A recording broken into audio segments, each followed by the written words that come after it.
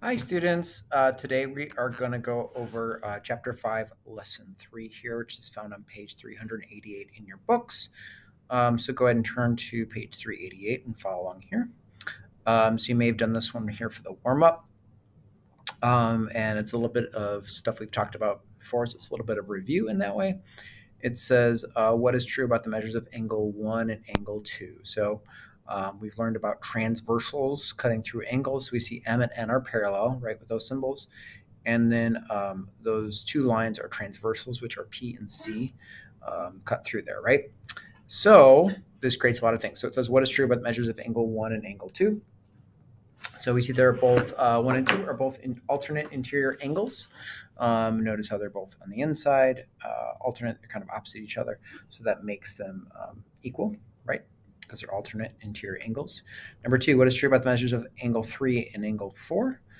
Also, we see they are alternate interior angles and therefore are equivalent.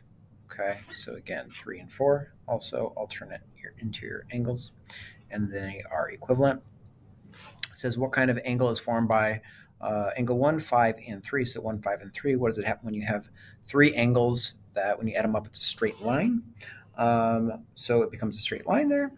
We would call those all three together would be supplementary, basically, because they all add up together to be 180 degrees, right?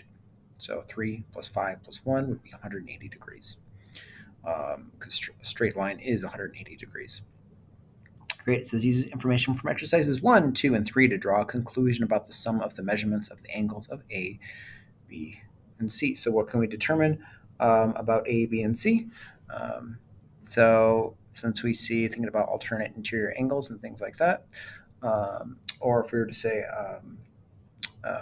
we notice that our C and 3 are going to be equivalent angles, right? We see A and 5 are vertical angles, so they're equivalent, right? And we see B and 1 are also equivalent angles. So therefore, A plus B plus C is the same thing as angle 3 plus angle 5 plus angle 1. So that is 180 degrees. Okay. All right, so let's go through here. Today, we're going to talk more about these things here, adding these angles and just kind of finding missing angles through that process, right? So think of this as a puzzle where you're trying to find missing values of these different angles. It's kind of a puzzle to figure out. It makes it more fun that way. So we do know, hopefully at this point, all of if we were to add up all the angles, the interior angles of a triangle, they would all add up to 180 degrees, right? So in this case, we have x, y, and z. If you add those up, x plus y plus z is 180 degrees.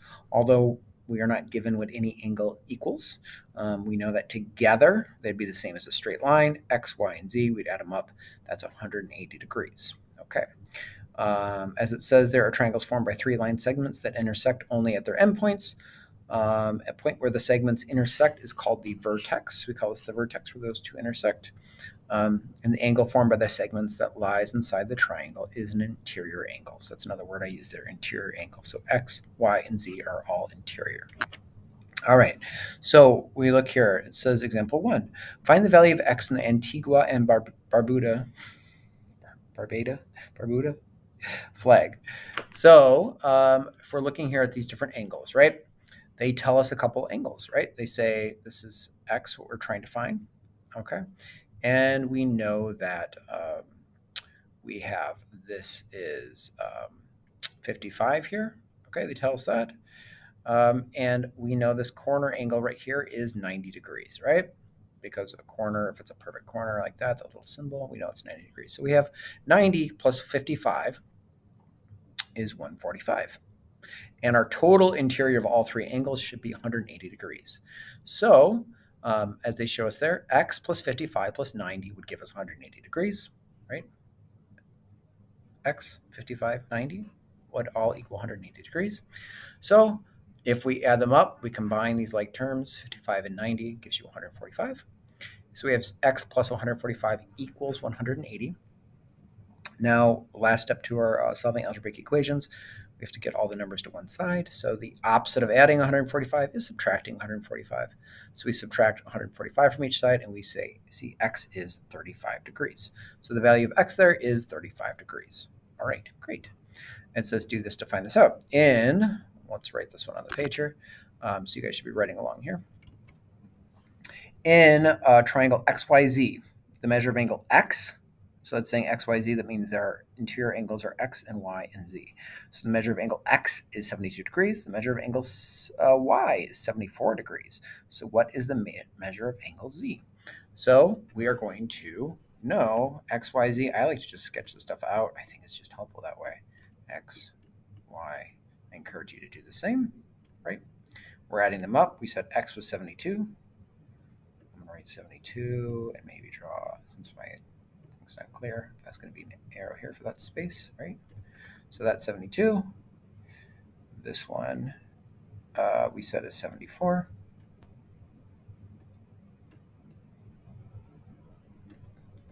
Okay. So what is this one? Well, as we know, they add up to be 180 degrees. So all we have to do is add 72 plus 74, and we should get 146. And we take 146, you could say, let me write it out like this. I'll write out my equation, z plus 72 plus 74 equals 180 degrees. Okay, so we don't need that anyway, real quick. So if, there we go. So we have z plus 72 plus 74. So we have z, gotta click on off this. We said this was 146, right? Plus z equals 180. We can fit there. That's an 8. Sorry, guys. Squeeze for space there. 180. So lastly, to solve this, we want to subtract 146 from each side. And minus 146 there. I do not have space. Sorry, squeezed in the corner there. So we're having 180 minus 146. If you put that in your calculator, beep, beep, beep, we should get z equals 34, if I did that correctly. Okay. All right, great. Wonderful. Okay, let's try the next one. Moving right along. All right, example 2. The measures of angle ABC are in the ratio 1 to 4 to 5. Okay, 1 to 4 to 5. So this is a little bit more challenging. We're going to use algebra to solve this problem here, right? Again, we know all those angles are going to add up to be 180 degrees. So in this case here, we know, as they say here, right? So since this is 1 to 4 to 5, that means our second angle, we're going to say B basically, right? If it were ABC, we're going to have X represent A, right? That's the 1. And then B, we see as 4 times the size of A. So that's basically 4X. And then we have C, which is 5 times the size of A. So that's 5X. So we know 1X plus 4X plus 5X would give us 180 degrees. So if we add those up, of course, we get 10x, right? 9 plus 1x, 10x. And that equals 180 degrees. To solve, we must divide by 10, right? Divide each side by 10, and we get x equals 18. So therefore, if we're trying to find out all these angles, we see that x represents A, so that's 18. We see B is 72, 4 times 18. And we see C is 5 times 18, or 90 degrees. So our angles are 18, 72, and 90. Okay. All right, let's try another one like that.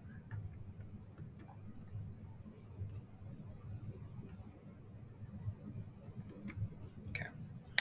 So we have angles in a measurement of LMN are 2 by 4 by 6. Okay.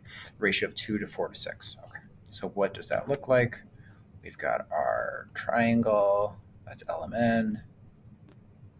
Okay. And we realize that our ratio is 2 to 4 to 6. Okay. So again, we'll do the same thing. 2 times x, right, for this one. 4 times x for this one. Again, this should be in your notes, or in your book, I mean. And 6 times x for this one. Okay. So 2 to 4 to 6. Right? And we know all these measure up to be 180 degrees. So we can write those out. I'll write them over here. We have 2x plus 4, x plus 6x equals 180 degrees. Okay. If we're to add those up, we see 6 plus 4 plus 2 should give us a 12. So we have 12x equals 180 degrees.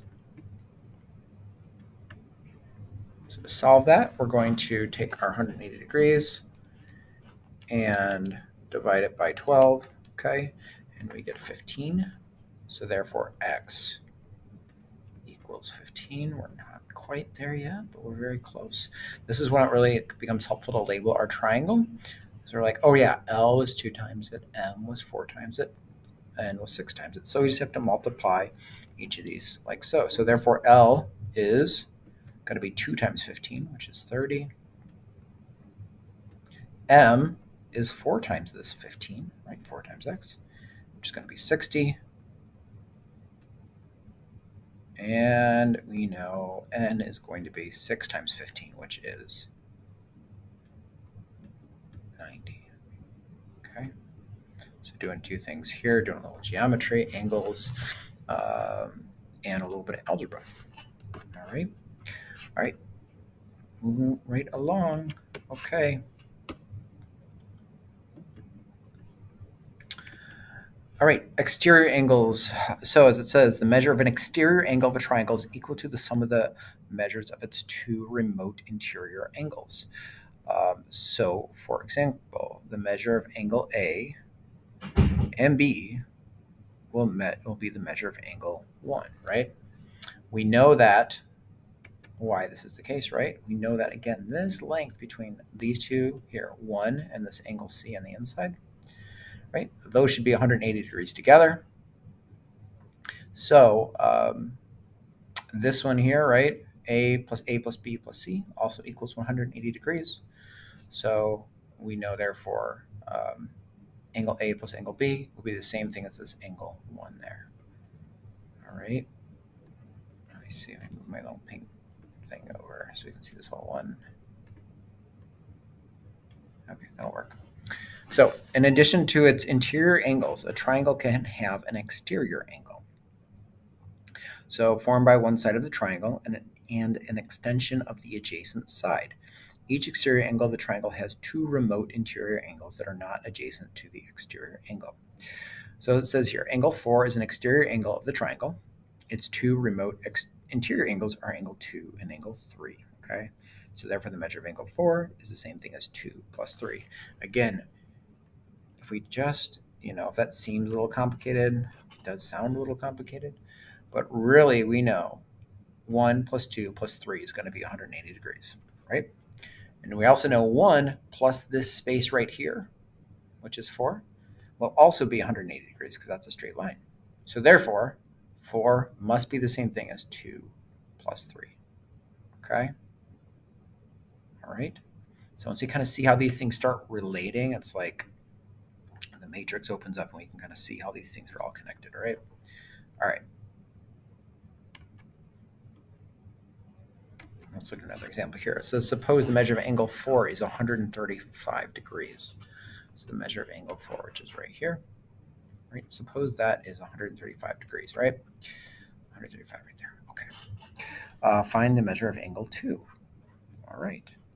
Well, if this is 135 degrees, right, as they are saying in our example,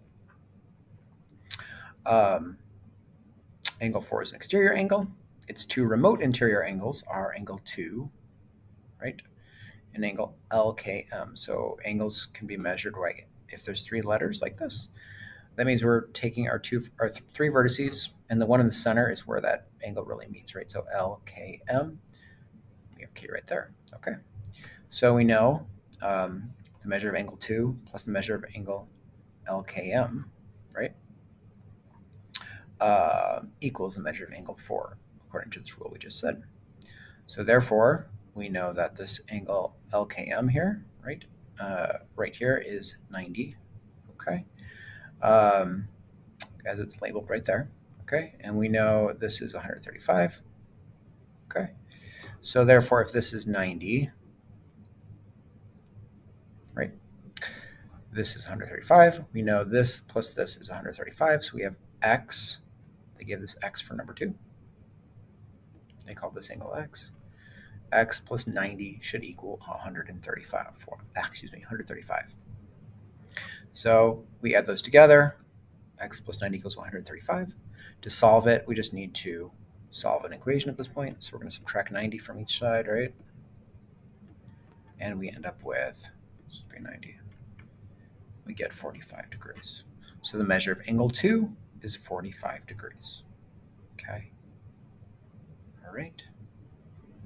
Making sense, hopefully. Right. Other ways to get there. Again, since we know this length is 180 degrees, we know that. Therefore, we know that this angle 1 is going to be 180 degrees minus 135 degrees. So we'd see that would be 45 degrees. Okay, for angle 1. And then again, 90 plus 45 is 135. 180 minus 135 is going to give that for 45. Okay, so we're kind of a couple ways to get there. Just we kind of see these properties of angles and how they relate. It should make it not too challenging.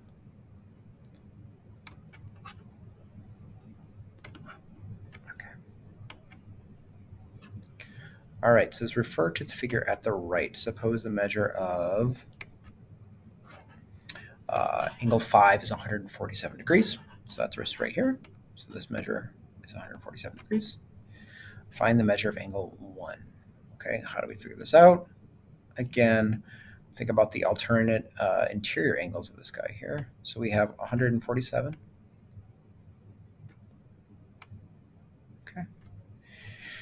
For this one, then we need to find this measure of angle 1 here, right? So how do we get there? We have, again, multiple ways to get there. So we can write out our equation. So we see the measure of angle 2 plus the measure of angle LKM. I think it's the right one. Measure of angle 2, there we go. Plus the measure of angle LKM plus the measure of angle 1 is 180 degrees. All right.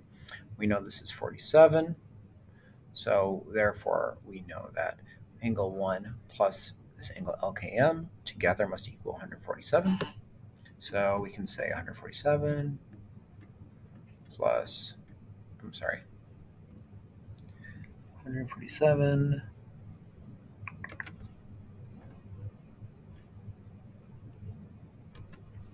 is going to equal, we see LKM is 90 degrees by that symbol.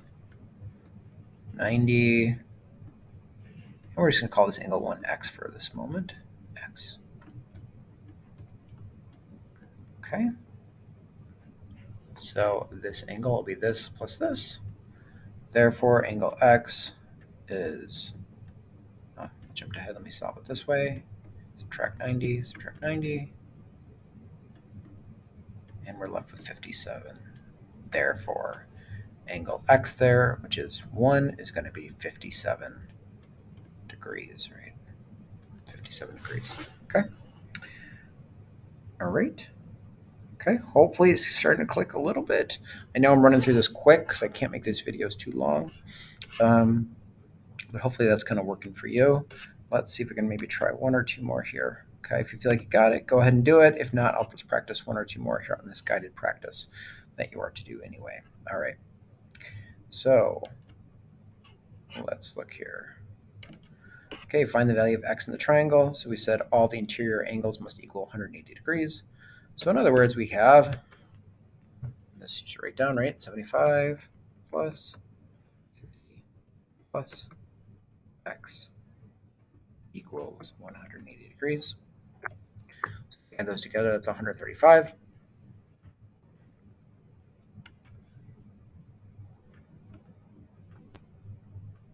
Plus x equals 180. Okay, so last thing we do, have to subtract 135 from each side. And then we would realize that x must be 45. Okay, that's a 45. All right, getting it hopefully. All right. Okay, number 2 is similar to this one, right? They all add up to be a sum of 180 degrees. We could figure that one out. Let's look at number 3 real quick. LMN ratio of 1 to 2 to 1 to 2 to 5. So we're going to say LMN. Again, that ratio means we have x and then 2x, right? X times 1, x times 2, and then x times 5 for this one, right? So if we add up these 3 angles together, x plus 2x is 3x plus 5x is 8x, right? I could write it all out. X plus 2x plus 5x equals 180 degrees. So it is, again, we add them all up, 1, 2, 3, 5. So we have 8x equaling 180. Okay. So to solve that, we want to divide each side by 8. So I'm going to divide 180 by 8. I will use my calculator. I can't think of it off the top of my head. And we get 22.5. So therefore, x equals 22.5. Great. So the angle L is 22.5. This one is going to be 22.5 times 2, which you're going to get 45 degrees. 45 degrees. And then this one is going to be 22.5 times 5. Okay. And if you got 114 degrees, you're good on that one. Okay. All right, look at one more here. Find the value of x in the triangle. Remember, we said this angle of 123 degrees is going to be equivalent to these two added together. Okay. So we're going to say 123 equals 92 plus x. Okay. Right? This exterior one is going to be the same as these two, sum of those two together. All right. So to solve, we just subtract by 92. Subtract by 92. And what do we have? 1. Sorry, it should just be the 31 there.